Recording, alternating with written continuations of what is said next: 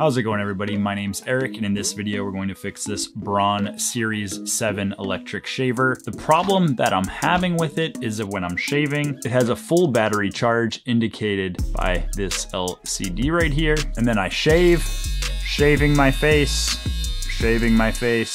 About 15 to 20 seconds later, it just stops like that. In the middle of shave, the battery goes completely empty and the shaver stops biting on any facial hair, and mid-stroke it pulls and it hurts. So that's been going on with this razor pretty badly over the last month. The fix is gonna be very easy. All we're going to do is open it up and do battery replacement. But before we get into that, if you haven't already, please give the video a thumbs up. If you're already subscribed to the channel, subscribe so you don't miss another project, and let's get into the fix. So first thing we had to do is go on Amazon, get a battery, and I typed in my model number was Braun Series 7 shaver and ordered a battery. It was a little bit over $20, but comparatively these things are over 100, if not multiple hundreds for newer ones. So replacing the battery and getting more life out of it is a no-brainer. I will put a link to this battery and other batteries in the description so you can replace your shaver battery as I am doing right now. It comes in a ton of packaging.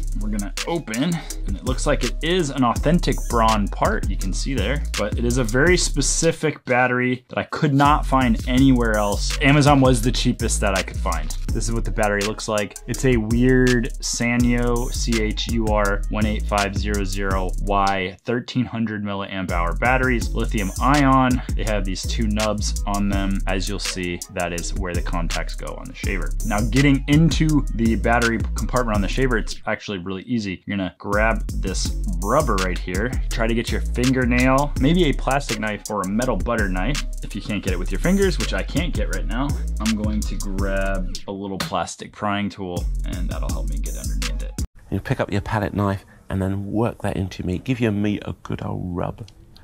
That's it. Nice and hot. Hot and spicy meat. Yeah, boy. So you're gonna have to pry from this end right here, and then you release the clips right here, and then we're gonna release the clip on this other side and work your way around, and you should be able to take off that rubber cover like that. There's 4 screws right here. You might be able to hit it with a flathead. However, I have a electronics toolkit. It'll fit a T8, and that's the little star bit. But there are slits in it, so you might be able to get it with your flathead screwdriver. Once those 4 screws are out, you gotta pull off this back plate, just like that. This one is the watertight plate, so be careful with this rubber seal right here, but that exposes our battery. We're gonna take out our battery. I'm gonna press in on the battery casing while I pry out the battery with my finger, and that's our old dead battery that is multiple years old. We're going to put in our new battery, and you're gonna wanna make sure that you put it in the correct direction. Positive is down, negative is up. So we're just going to slide it in like that, and we're going to press it down. It should make contact to the battery terminals. Depending on the state of the charge of your battery, you can look at your battery indicator. Mine is still dead. However, I'm going to reinstall my back cover, make sure that that rubber is seated correctly because you don't want it to lose waterproofing abilities. Reinstall those 4 screws. Grab that back rubber piece. You're gonna slide in these tabs on the top. You can see there's a tab here, tab there. You're gonna slide those in so that they get underneath the little razor handle, makes it flush. And then you're just going to press in all the little side clips of the razor, and it is back together.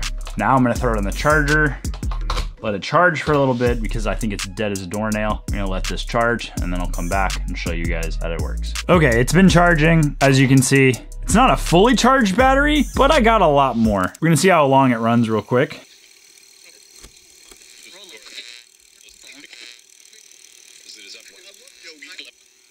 All right, I'm gonna cut it at 1.5 minutes. It's still going. Obviously, the new battery has done wonders on this machine. Now it's basically at a brand new state of charge, so I can use it again. Thank you guys so much for watching. If you have any questions, throw them in the comment section. If you haven't already, please give the video a thumbs up. If you haven't already subscribed to the channel, subscribe so you don't miss another project. Grab yourself a battery if you're having the same problem, and I'll talk to you guys in the next video. Bye.